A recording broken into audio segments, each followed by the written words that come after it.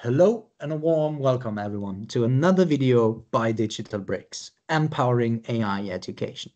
And this week, it's Microsoft Ignite week. One of my favorite weeks in the year. You could basically say that now, if you think about every family has their own kind of party, festival, events that they are following.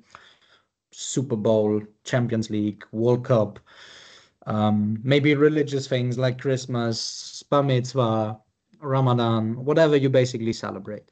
But for us in the family, Microsoft Ignite, or back then the partner conference, has always been a big thing. We are techies and we've been working in the Microsoft ecosystem since a long time. So this week for me is always pretty exciting because the latest and greatest of Microsoft technology is coming out. And I've been watching it yesterday evening in front of my big screen in my living room and putting on some popcorn and watch it like a movie, like others would do sporting events. Having said that, I think this year is pretty exciting. You guessed it, everything is around AI and CoPilot, obviously. Microsoft is pushing hard and announcing, I have to say, a lot of impressive features around that area.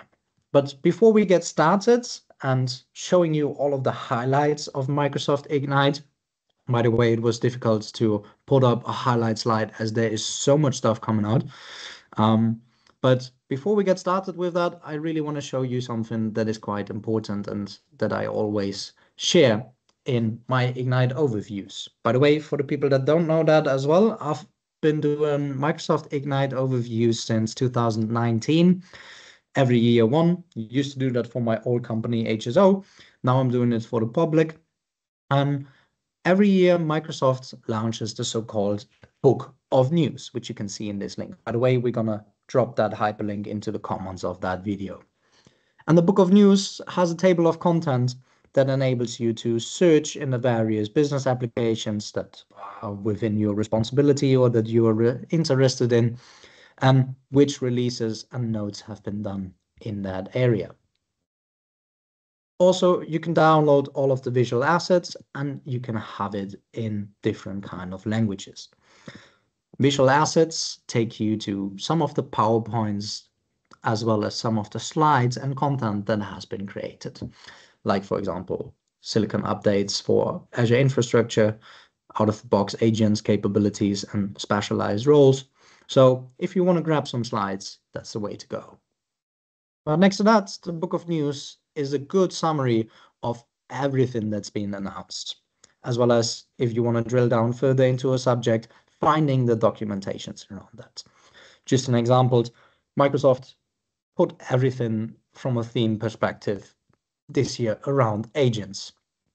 So you can find the agents in SharePoint, the self-service agent, and so on and so forth. We're going to get back to that in a bit. But any news you want to look up, you can find in the Book of News. So my recommendation, watch this video to get the highlight, and afterwards drill down deeper into subjects that you are interested in the Book of News. Let's get to the highlights, and therefore I prepared a little presentation to take you through that. So the general theme around Microsoft Ignite is obviously AI and Copilot. But Microsoft also has two sub-themes, which they really seem to focus on this year, and which shows that Copilot from a kind of preview application starts to mature a little bit more and becomes a real product that can be implemented at scale at Fortune 500 companies, but also at small and medium-sized businesses, because Microsoft is putting the right frameworks around it. And that brings me to the first highlight, which is advanced SharePoint management now included in the Microsoft 365 Copilot license. Why is that important? We actually experienced that some of our customers or some of the customers of our partners implemented Microsoft Copilot and used it for knowledge retrieval, which of course is one of the best use cases and most simplified use cases that you want to achieve and what you want to use AI for. Let's be honest, we all called SharePoint the Bermuda Triangle in the past. You dumped something in there and you were never able to find it back if you didn't have the right SharePoint structure in place. And a lot of companies actually not lost knowledge through that. So they wanted to capture that knowledge again, see what they can pull out of it, and have a better way of structuring documents. But what happens with those super RAG knowledge retrieval scenarios that we've been using with CoPilot alongside Microsoft Graph is actually that information has been pulled out that maybe shouldn't have been shared with someone. So the new advanced capabilities put a security layer around that, make it more easy to control CoPilot and access to content, prevent oversharing of content, because what actually happened is that people got access to salary lists, which they shouldn't have to, or financial budgets, conversations, stuff like that. Really crazy scenarios. Look that up, by the way, if you want to. It makes it also more easy to manage the content lifecycle as well as the content sprawl. Next to that, every Copilot in SharePoint got his own agent. And agents are the second biggest theme that Microsoft is running around. So theme number one is security, and theme number two is agents, making it more mature applications for business use. Microsoft announced a couple of pre-built Copilots for common situations. So what we see is that artificial intelligence is taking on more tasks and becoming a human aspect. Not to replace humans, but to assist humans in simplified activities that are time-consuming and annoying. Every SharePoint now has its own agent. So retrieving knowledge out of a SharePoint site and managing it becomes more easy thanks to the agent, because he's pulling that information out for you and you just have to interact with a chat perspective. And that is already generally available now. In private preview, there is an employee self-service bot, and that helps people onboard faster into an organization, create engaging learning content, and answer commonly asked questions like vacation days, general information around the organization. Then you have the facilitator and the interpreter, which are assistants, as the name say, that facilitate either activities, help you organize your day, or interpret certain subjects a little bit better, and they are in public preview. Facilitator and project manager there is already now public preview. Interpreter is going to be in public preview in 2025. And project manager is probably the most amazing one. If I think about how I had to register my hours at my old organization, this is going to make life so much more simple. Registering hours through an agent interface that books them for you and registers like time and material spent. Probably one of the most impressive features that's common is Copilot Actions. And actions help you to automate your everyday task with a simple fill-in-the-blank prompt scenario. So you don't have to code. It's fully no code. And you can set certain activities. It's a bit like Outlook rules, but then for all of the applications and for complete Copilot. So you have a simplified Power Automate that helps you to enable workflows. For example, as you can see in the screenshot over here, summarize my emails related to the employee benefits in the last week and notify me over an email. So you can create a workflow just by text, which makes it so powerful to automate activities and achieve higher automation levels and productivity within organizations, because you don't need someone to create a complicated workflow or code that even for you. Then there's CoPilot Pages, which is already generally available now, and there's going to be some enhancements to that in early 2025. CoPilot Pages is a canvas that reminds of Microsoft Loop, is actually Microsoft Loop in the background. That is Microsoft's new way of sharing content with each other, working, for example, on blocks of codes, drawings, smaller project activities, or opportunities and sales pipelines, how to target that next pitch, how to prepare for the next conversation with the customer. Pages is your way to collaborate, and Microsoft is adding a lot of enhancements to that. What we also see is that Microsoft actually does a lot with vision and screen recognition. They already announced for laptops Microsoft Recall, which basically tracks your activities on a laptop and scans them. That same capability they are now adding into Copilot and Teams. So anything that's going to be shared on the screen or put into the chat, for example, slide decks, documents, anything around that can actually be quickly summarized by Copilot itself. While before, Copilot was able to only summarize what has been discussed, it can now detect the slides being shared within the screen. So just from a visual recognition, it scans the screen and digests it and is able to summarize it. So also the visual AI aspects are coming more to life. And I see Microsoft playing a big role in that area.